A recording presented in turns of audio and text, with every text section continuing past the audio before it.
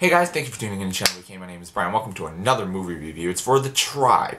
The Tribe is this foreign film from the Ukraine that's been talked about a lot. And I'm giving you guys this type of review mainly because it's the third time I'm trying to shoot this, because the first review is gone and it got messed up in iMovie, so fuck iMovie. And it was with a good friend of mine, Max, so I'll give his opinions in this as well. And second, because I got rudely interrupted. So here we go, finally with the review. And the cinema spoiler show, where I'll probably mention a minor spoiler alert near the end, because I did it in the review when we were shooting it after we saw it. So there's going to be that. So this movie has been very talked about, mainly because the whole film is done in sign language, Ukrainian sign language.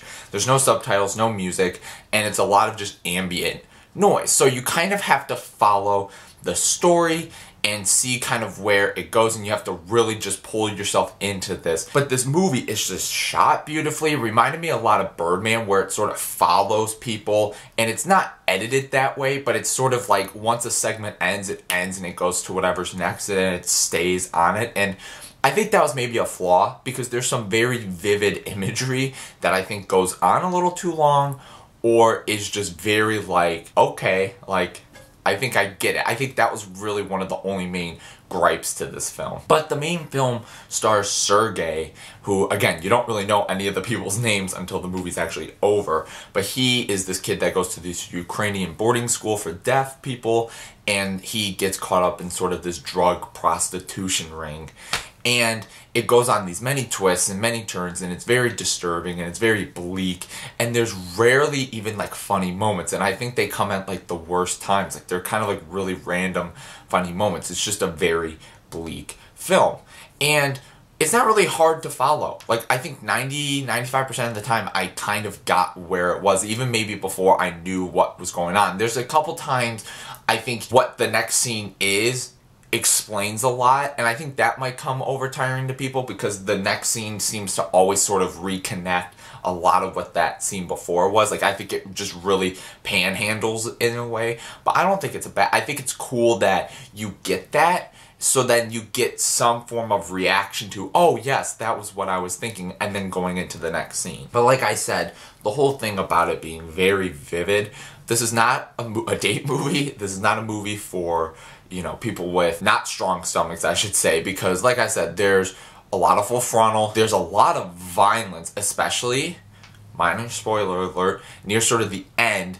There's sort of like this thing that takes place, and then sort of the finale of the film I was not expecting, and I had to cover my eyes a few times and all that. And there was a particular part where the whole audience gasped. And if you end up seeing the movie, I think you'll know what I'm talking about. So, minor spoiler alert over. But I mean, overall, Max said it best, where I think he didn't love the movie as much as me, only because I think for him, he really enjoyed it. And a lot of the stuff he said was, it's an experience. Like, it's something that you're gonna go home and you're gonna think about, and you're really gonna take away a lot of things, and you're really gonna dissect it and write about it. And I thought that was a really good point that he made, and sort of him saying the whole fact of this film itself is not really meant to be a film that's so engaging with what it's trying to tell you. I think it's more engaging with the type of narrative and all the aspects, from the way it's shot and directed and actually played out. Because again, I think the actual story is kind of like, yeah, okay, this is fine.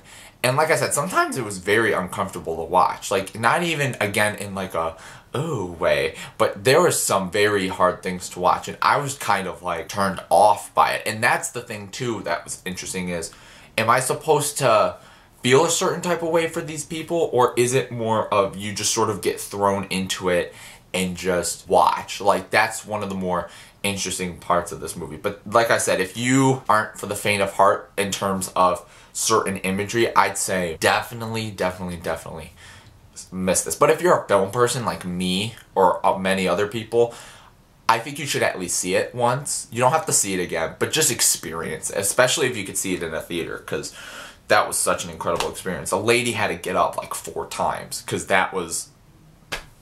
Anyways, if you guys somehow saw the film, what do you guys think of it? Do you like it as much as me? Do you hate it more than me? Do you think it was like this stupid, pretentious garbage? Leave all that in the comments below. If you liked, please like, and please subscribe if, you know, all that sort of stuff you want, all the reviews and the original stuff hopefully coming soon. I would like to have thanked Max for being in this review, but that review ended up shitting out on me. But again, his opinions were that he kind of enjoyed it the same amount as me, but he probably doesn't want to see it again as well.